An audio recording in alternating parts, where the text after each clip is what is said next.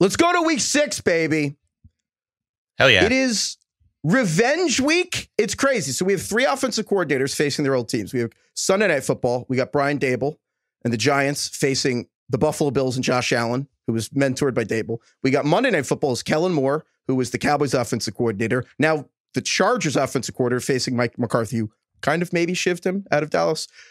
But I don't think this is the game of the week. But to me, the story of the week entering this week is we have Bill Belichick and the New England Patriots going to Las Vegas to face the Raiders, whose head coach is Josh McDaniels, who served half his life basically under Bill Belichick, and the Raiders quarterback Jimmy Garoppolo.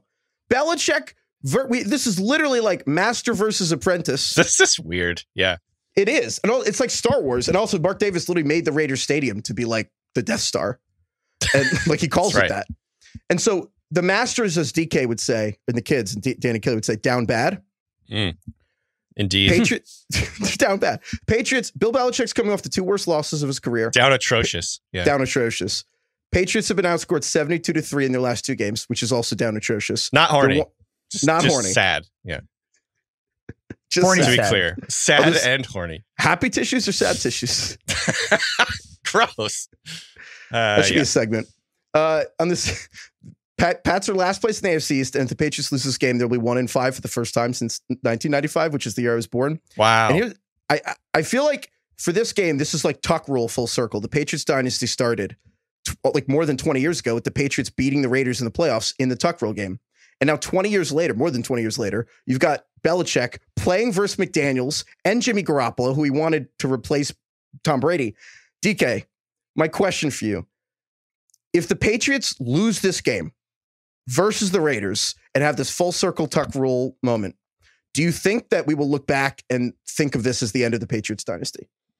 I don't think this game will be viewed as the end of the dynasty. I think honestly, if 5 years from now or whatever, if the Patriots kind of crumble from here and Belichick gets fired, which apparently is actually still an option that could really happen, I think it would just be when Brady left. That's when we'll probably view it. Is the Patriots dynasty not already over? Yeah, that's what I was thinking. It's like this is sort of a new iteration of the Patriots.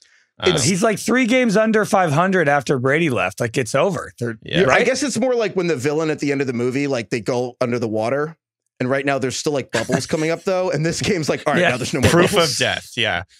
The other thing that you may have mentioned it, sorry if you already did, but like Jacoby Myers coming back and revenge against his former team. To me, this is maybe even more of a revenge because Jacoby Myers clearly pissed off that the Patriots didn't re-sign him. And I've seen reports, out in the world that Belichick's like, oh yeah, we tried to re-sign him, and Jacoby Myers' side is like, no, you did not try and re-sign me. And so I think this is another sort of, and it's ironic because the Patriots, like by far worst position group is receiver. So it just doesn't make any sense that they wouldn't re-sign him. It's crazy how bad I think the Raiders are. And then when I think about their offense versus the Patriots offense, I think they're like 10 times better. I'm like, man, the Raiders are a bad team. And I'm like, well, Jimmy Garoppolo's all right. Yeah, Devontae Adams is great. Awesome. Oh, Josh Jacobs is an awesome running back. Oh, Jacoby Myers is a really solid number 2 this year. Oh, they got a good young tight end. I'm like, God, are they going to kill the Patriots? Yeah. The Patriots offense, they're dead last in offensive points per game. They're dead last in offensive EPA per drive. In fantasy football, everyone's unplayable. Ramondre Stevenson's the 26th running back. This is the hardest part for me. He's behind Tyler Algier at running back. And I have to tell you, he's the running back 26. If Ramondre Stevenson was a kicker, he'd be the 26th best kicker. So you could have just been playing a kicker. Holy shit. That's tough. A question about Ramondre. Do you think that it gets better, or do you think this is more of just this is who the Patriots are now? Can it get worse? I was going to say. Yeah, it can get worse. They have 3 points in the last 2 weeks. They can start playing Zeke in front of him, I suppose. I think you kind of can't play him until it gets better. I know. The defense, they lost their 2 best players. So Christian Gonzalez, a cornerback, and Matt Judon are probably both out for the season. But the smoking gun of Belichick being cooked, and like I've resisted it being like, oh, but the one thing I'll say, because I think my first reaction to the Patriots falling apart was like, yeah, the GMing's probably bad. He's still a good coach. Patriots are the worst special teams group in the NFL. Like he traded up in the 4th round for a kicker, and the kicker's missed half of his kicks this year. They traded away Nick Folk, who hasn't not missed a kick this year. It's just weird. Terrible vibes. Down bad. Belichick's getting old, Yeah. slowing down. He's lost it. Well, all right. So I was talking to Austin. I'm worried about him because the other thing, I was talking to Austin Gale about this. Shout out Austin, he works here at the Ring with us. He reminded me that Bill Belichick also broke up with his girlfriend. So he really is down bad. They've been, he's down bad, down atrocious. And they've been together for 15 years. He's 71, so he's single now. And Austin had this great idea. We got to get Bill Belichick on the Golden Bachelor. Oh my God, can you imagine? Can you imagine a worse television program than Bill Belichick on the Golden Bachelor? The funny thing is, I would watch that. Oh, of course. It would be so terrible, but it would be so good. Imagine his press conferences, but if they were just like, I really had a great date with Cindy. We had a really good conversation, and she's just like, what he should do is he should get fired or quit his job as the coach of the Patriots, and then join the Golden Bachelor. But instead of a bunch of older ladies trying to date him, it's GMs trying to make him their head coach.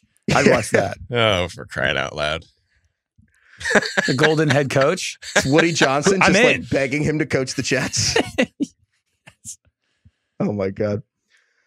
All right. The other, not quite as titillating as the end of Bill Belichick's career in New England, but probably a way better game is the Chargers playing the Cowboys this week. Yeah. Kellen Moore. It really is. It really is revenge week because, and I only learned this just by looking it up. I've never seen Friday the 13th, the movies, because I'm not a huge scary movie guy, but Jason, the main villain of the Friday the 13th franchise, he basically is getting revenge. That's why he's trying to avenge his mother's death. So it's all about revenge. Friday the 13th, Jason Voorhees. Just that's a fun little peg for us. But Kellen Moore playing the Cowboys. This is like when dad doesn't let you take over the family business, so you leave and start your own, and you're like, I'll show you. Yes. And Kellen Moore immediately gets to LA, almost at San Diego, and the Chargers are one of the best 5 offensive teams in the league, just like Dallas was when Kellen Moore was there. The Chargers are 4th in offensive EPA for drives. They're 5th in points. Herbert's the number 1 quarterback in fantasy. And Dak Prescott, meanwhile, this year is statistically having the same season as Kenny Pickett. Yeah. They're having the exact same season, Dak Prescott and Kenny Pickett. They both have 1,000 yards, 5 touchdowns, 4 picks, 6.5 yards per attempt, which is kind of alarming. And if you weren't convinced enough that Kellen Moore was good for Dallas, remember last year, Cooper Rush played 5 games for Dallas last year when Dak got hurt. Dak got hurt week 1. Cooper Rush started 5 games in 2022. Well, Dak has played 5 games this year for Dallas. Cooper Rush in those 5 games last year. One, they were 4-1. He threw for 1,000 yards, 5 touchdowns, 3 picks. This year, Dak Prescott, they're 3-2, 1,000 yards, 5 touchdowns, 4 picks.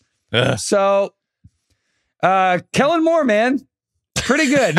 With that said, don't you guys feel like Dallas has not played a normal game this year? No. They've run the fewest offensive plays by a wide margin with the game within 7 points. Basically, they're either getting killed or killing somebody, so they never play normal football. In the second half this season, Dallas has run 0 offensive plays with the score being within 7 points. 0 in the second half. Wait, so they have not played competitive football in the 3rd or 4th quarter? Correct. So it's like, we don't even, this is why I'm saying you should buy low on Dak Prescott still, because Dallas hasn't played normal football yet this season. They're either getting killed or killing people. I agree with that. And I also agree with Tony Pollard too, because Tony Pollard quietly is like right up there in the league lead with touches, and he hasn't done much. The Cowboys last year were the best offense in the entire red zone period. And this year they're one of the worst. Like their red zone offense has been atrocious. And part of that is Mike McCarthy, but also I think hope they won't, well, not hope. I kind of hate the Cowboys, but I think they'll get better. But it's been a very classic McCarthy offense, just stalls in the red zone. Pollard is an interesting story this year in fantasy. So I don't want to give Heifetz credit here. It pains me, but I think the leg injury that he had actually does matter. He's been so inefficient. He's been wildly inefficient, like literally one of the least efficient running backs in the NFL so far. He's been saved by volume. And actually, he's a positive regression candidate because he hasn't scored as many touchdowns as he would have been expected to score based on his usage. So he's actually probably going to do better going forward in terms of fantasy. But if you look at any of like the broken tackle metrics or elusiveness metrics, he's been bottom 3, basically. It's wild. I will not take credit because I ended up being like, you know what, I'm the only person concerned that Tony Pollard broke his leg 9 months ago and everyone's expecting him to be explosive. I'm probably wrong about this. So then, because then we all went on Bill's podcast and Heifetz was like, he's my favorite player in the draft. Exactly. So I'm not taking credit because I conceded, and by the end of it, we all were like, you know what, Tony Pollard's probably the single best value in drafts. And you know what's ironic? Tony Pollard was basically this like low volume guy behind Zeke Elliott, who's incredibly explosive. Now he gets the job. It's basically Zeke Elliott. Just getting a ton of touches for Dallas, and he's not efficient. Now we broke him. I mean, he's doing well, to be clear, but it's shocking how like few tackles he's broken and just how he doesn't. Is it shocking? He broke his leg this year. I wish I had stayed on that. He really broken tackles, broken leg. It's tough. Yeah.